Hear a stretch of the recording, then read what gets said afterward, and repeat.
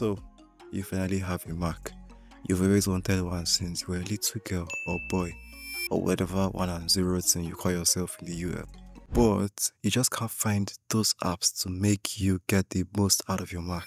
Lucky for you, when I bought a Mac a couple years ago, I already went through this on your behalf. And I developed this steroid formula for macOS. Steroid. It's just a fancy way of me telling you that there are a couple apps that when used on your Mac in a combination would exponentially reduce the chances of you returning back to a crowd-striking Windows.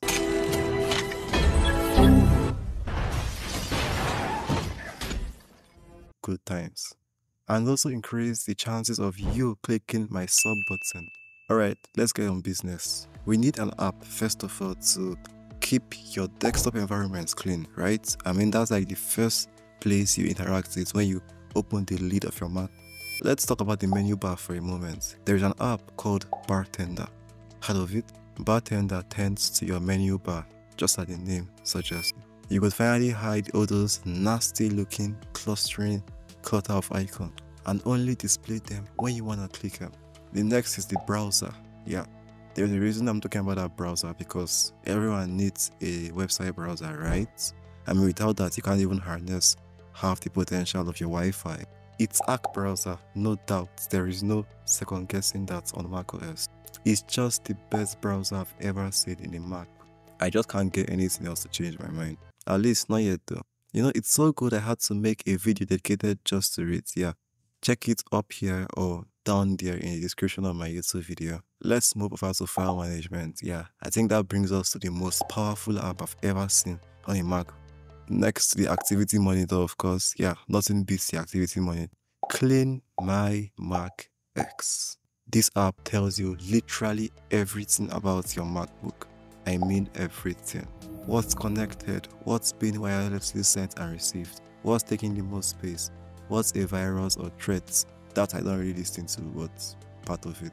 It also gives the best level of detail about where exactly the space consumption is. And that's not all. You can update all your apps from it. You can do a proper app uninstallation also from it. And I mean proper. It removes every directory the app created while it was installed. Wipes the slate clean. Speaking of files, of course we need to download most of our files from the internet. Well, allow me to introduce the best download manager I've ever seen on a MacBook. Neat Download Manager. All you need to do to get it is install its extension in any Chromium browser or any browser that has that extension in its extension website, and also install the Neat Download Manager app on your MacBook. That's like the app helper that works together with the extension to send your files from the browser into the app and then to the local storage of your laptop. Let's talk about your desktop environment once more. Your windows are in what shape? Right, a rectangle. Currently on macOS, that's macOS Sonoma, you can't really arrange or snap your windows into place to take either this corner, that corner, this corner, or that corner of your display. But we are going to fix that. By the way, you can do that on macOS here though, but it's still in beta, so it doesn't really count. And it's a bigger hassle to do it because you have to hold the option key and then drag it. That's too manual. Come on, tech has gone too far. What's up app? With the rectangle app, all it takes is but the click of a few keyboard shortcuts. You can pre-program to do this, this, this, and this. Again, on file management, if you have used macOS half as well as I have, you'd observe that with the system allowance and capabilities, you can only extract zip archives easily. Yeah, you can't really extract RAR archives easily.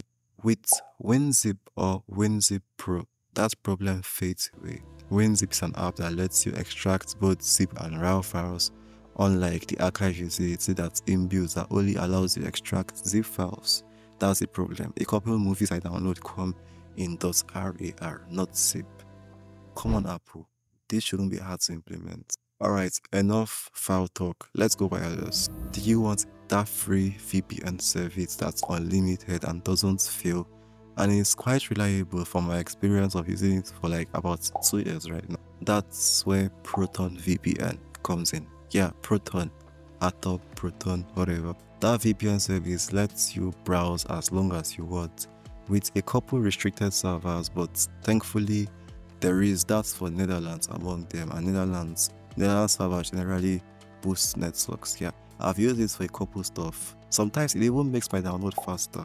Yeah, the only downside is that it adds latency. That's expected with VPNs, but you see, upload and download doesn't fail.